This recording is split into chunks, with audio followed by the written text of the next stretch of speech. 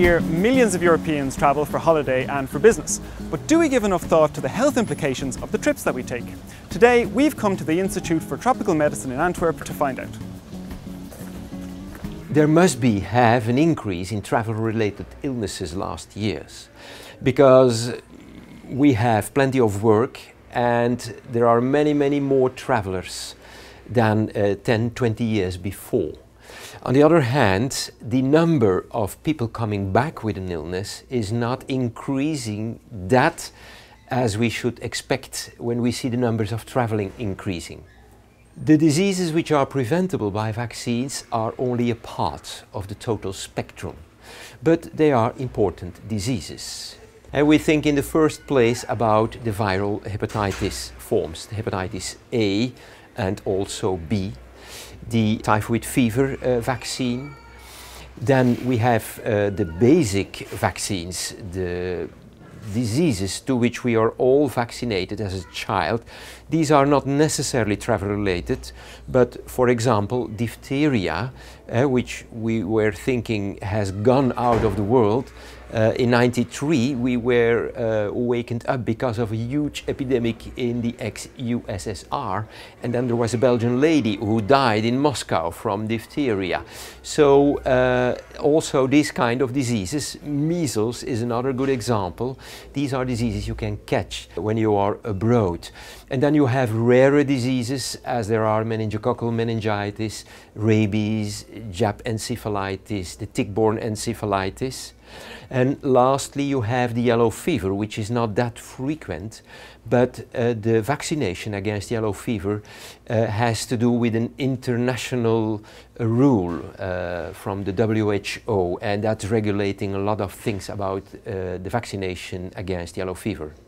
I think we must consider hepatitis A one of the most vaccine preventable diseases what travelers bring home. Well, let me correct myself. When I started working here 25 years ago, there was no month passing or we had a traveler who came back because he was ill or he was already a few weeks in Belgium and then he fell ill because of hepatitis A. Since the implementation of the vaccination against hepatitis A, which we welcomed very wholeheartedly, we saw nearly no cases of hepatitis A anymore. But that's one of the diseases that should be one of the most frequent imported diseases preventable by vaccination. And still it is in some populations. You know, we call VFR those people who are coming from another country, living in our country, and then go back to their country of origin, visiting friends and relatives, back to Africa, back to Asia, back to Latin America.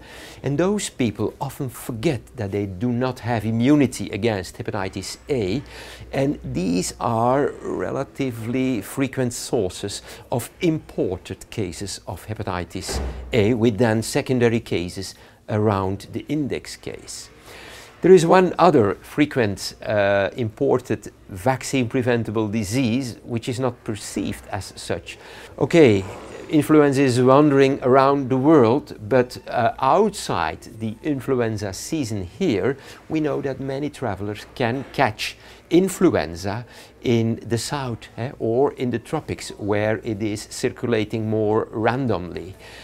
Okay, this is not a vaccination we are advising to all our travelers, but in fact it is one of the most vaccine preventable infections. Definitely more Europeans are traveling to Asia, Latin America and Africa. You know, in 2000 we estimated about 500,000, 600,000 the number of Belgians traveling to a country where you needed to be vaccinated, for instance, against hepatitis A. At this moment, it has been doubled at least. On the other hand, we do not see more people coming back ill. We see growing our consultation year after year. But let's be very clear. When we estimate 1 million Belgians per year who need vaccination for their travel, then we, as one of the big travel clinics, together with all the other Belgian travel clinics, we might see between 50,000 and 100,000 people. So 9 travelers in 10 do not come necessarily to a travel clinic, but they consult their GP, their general practitioner. But I guess that also in the general practitioners see much more travelers asking for advice nowadays than 20 years ago. People should come in advance before they are leaving, and what we are asking is, as a general rule, come about 6 weeks on the beforehand. 1 traveler in 10 is what we call a last-minute traveler. He is leaving within a week, or somebody who is going to do a tour of the world and he sees us 2-3 weeks on the beforehand. Well, for these travelers, those globetrotters who are for months and months traveling throughout the world, we ask them to see us 6 months on the beforehand.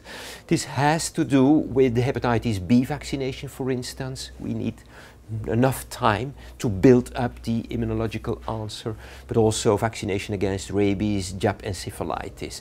So 6 weeks for the ordinary travelers, 6 months for the backpackers.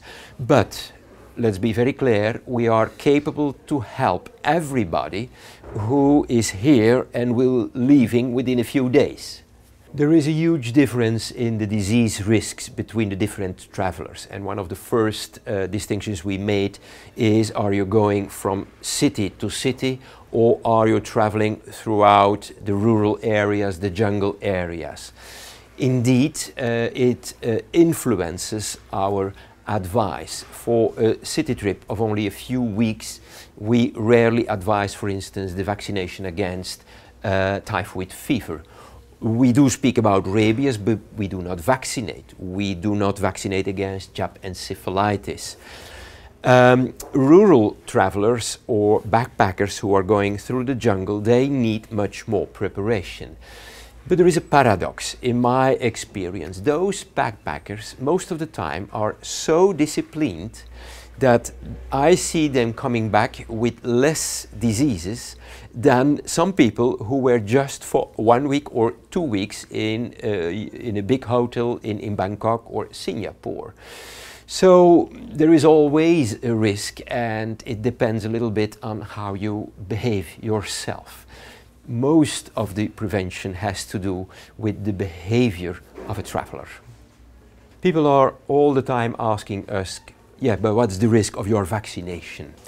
And then one of the answers I often use is, when you encounter the microbe in real life, against which I'm going to give you now a vaccine that has only a small part, well, then your immunological system needs to open much more of its armamentarium to fight against the real virus than against the parts we are injecting.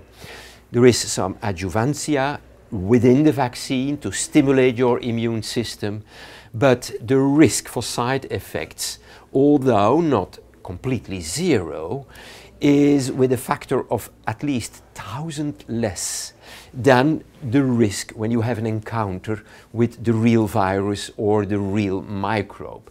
So these are things that help people to put in perspective the risks. The risk for the local population to suffer from diseases which we are possibly importing, there is a very good historical example. As measles was not known in the New World and it was imported. Nowadays, there is not that much risk that we, coming from the industrialized world, are importing diseases to the less industrialized world. But the question anyhow is a good one.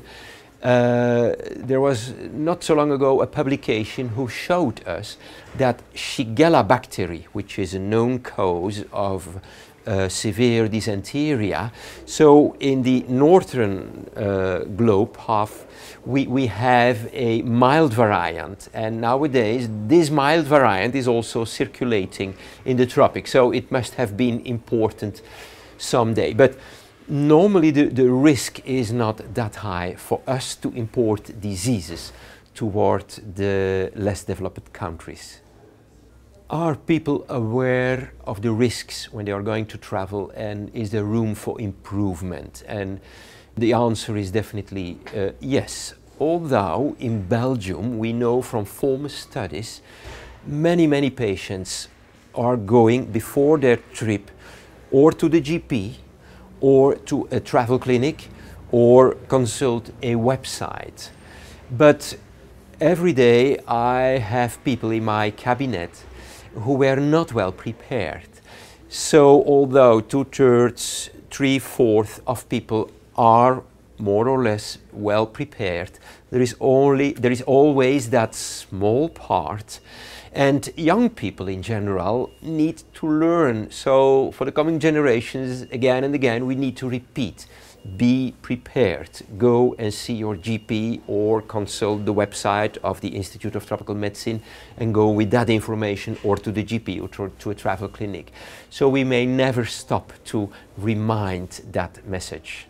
But as in every country, we have also the anti-vaccine lobby.